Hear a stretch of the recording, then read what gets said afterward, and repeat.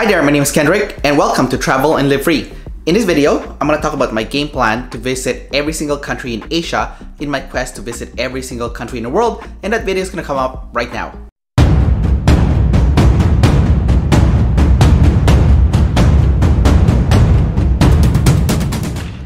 There's several countries in Asia that I have not yet visited, and in this video, my game plan is going to be divided into 3 different sections based on the regions of Asia that I will visit. The first region is Central Asia, the second region is South Asia, and the last region is East Asia. So for Central Asia, it's going to be a lot of Stan countries, and the countries that I have not visited there yet is Armenia, Azerbaijan, Georgia, Kazakhstan, Kyrgyzstan, Tajikistan, Turkmenistan, and Uzbekistan. I'll most likely use my Aeroplan points to travel to this region of the world. I have not yet calculated how much Aeroplan points I need because originally I was gonna go book my Aeroplan points to go here in the old program, which was gonna cost about 150,000 Aeroplan points in business class. However, obviously that has changed and it's probably closer to 200,000 Aeroplan points now. The good news is a lot of these Central Asian countries are right beside each other, and for a big part of it, such as Kazakhstan, Kyrgyzstan, and Tajikistan, I will do a road trip there to see the Pamir Highway, which is near the top of my bucket list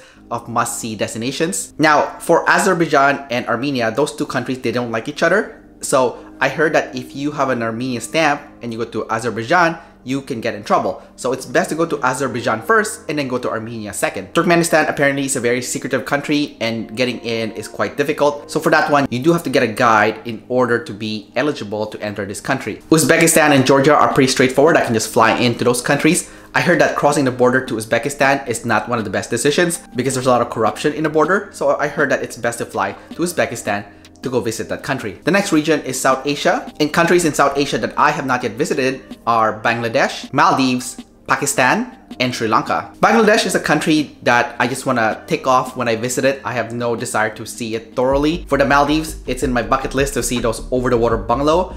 And for that, I am saving up those Hilton points to go stay at the over-the-water bungalow. It does require a lot of points, and I'm guessing it's going to cost at least 100,000 Hilton points per night. Now, don't quote me on that because I'm still in the process of researching it. And ideally, you should get the diamond status with Hilton Honors. That means you have to get the top tier Amex Hilton card to get that automatic diamond status with Hilton to get yourself to stay at the over-the-water bungalow as a room upgrade. Pakistan, thankfully, is easier to visit now because you can just get an e-visa to enter this country. Before it was much more difficult, but now they've totally opened tourism. And Sri Lanka sounds like a cool country to visit. It's definitely one of the places in South Asia that I'm interested in seeing. And I think for that, I plan on going to Sri Lanka because it's easy to go to Maldives right after because they're right beside each other and there are flights that go between those two countries. As you can guess, I will be using my Aeroplan points to go to these South Asian countries.